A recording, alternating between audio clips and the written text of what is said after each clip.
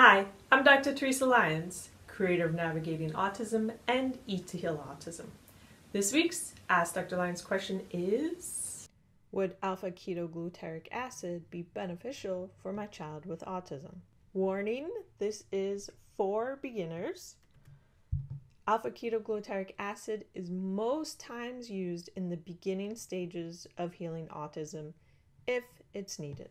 Diet changes of being at least gluten-free and dairy-free is best to determine the need. And the last warning, please work with your healthcare team on this. Indications of need. Used when someone has excess ammonia in the blood. This is why you work with a healthcare team. This is very easily diagnosed with a blood test. Nitrogen excess, lack of energy, exposure to arsenic, mercury, lead, or antimony, stool pH too high, mitochondrial disorder, or oxidant stress. What is alpha-ketoglutaric acid? Alpha-ketoglutaric acid is a very important organic acid needed for nitrogen balance throughout the body, but especially in the brain and the central nervous system.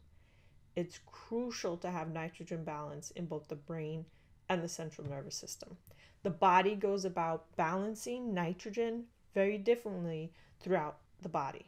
Alpha-ketoglutaric acid is important for the proper metabolism of all essential amino acids, as well as the transfer of cellular energy and the citric acid cycle, also known as the Krebs cycle. Here's a figure of the Krebs cycle on the left, and you can see how alpha-ketoglutaric acid gets converted to glutamate and then eventually to glutamine.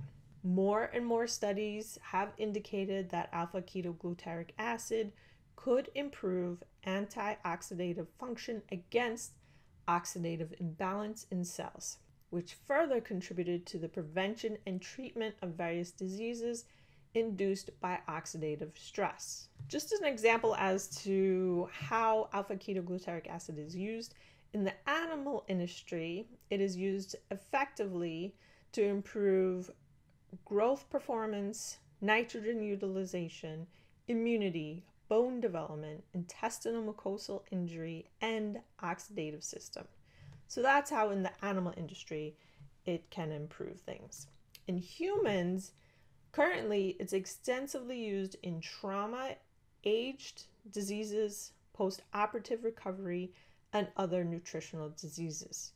You can see that alpha-ketoglutaric acid has a very wide effect, so it's very general, and that's why typically it's used in the beginning of healing autism if it's needed, because it has a very broad effect. It's not very specific. Alpha-ketoglutaric acid and autism. There are no published scientific journal articles discussing alpha-ketoglutaric acid and autism. And here are some references.